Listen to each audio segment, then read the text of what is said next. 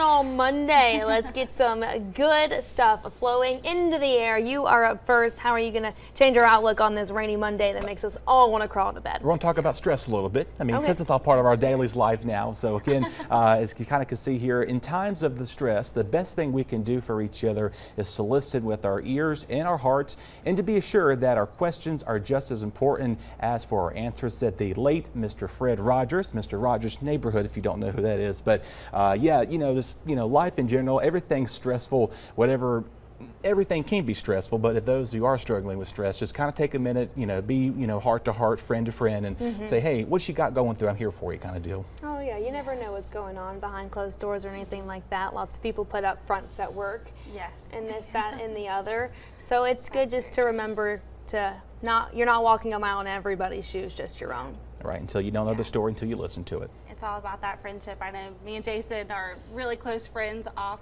the air as well, and so she's been one to really be there for me as well. But like you said, life is just stressful in general, so it's all about those friendships that you create and just having that community. Yeah, everybody's got something going on. I am up next. Mine is short and sweet, if you would take it. I don't know who wrote it, but it's make an effort and not an excuse. I feel like time and time again, as we do listen to things and we are going through the motions, you can get really caught up in just talking about it and not making the change. And I am definitely one to vent. So I am passing no judgment by any means, but it's just a reminder that you are in control of what you got going on in your life, obviously to a certain extent. But just remember to make an effort, and you could possibly see a world of difference. It's just smiling in the morning instead of being like, it's raining, I'm rolling back over to go to bed.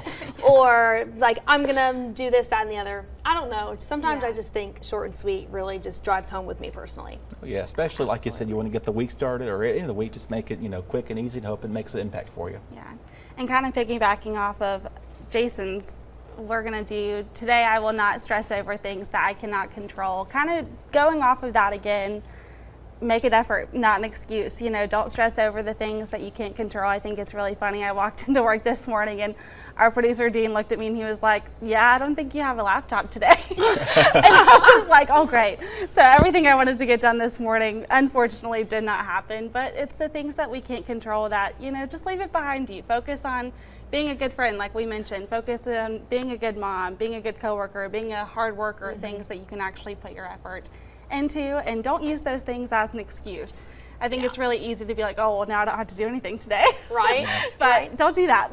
The rain definitely doesn't help either. Like no, waking up and seeing that, I'm like, I can't wait to take a nap later today. Seems like all of our quotes, again, we didn't plan any of this, all put together, so it's all part of it. Great minds think alike, as they say. On this Monday. Oh, on this Monday. Alrighty, still ahead on WITN News.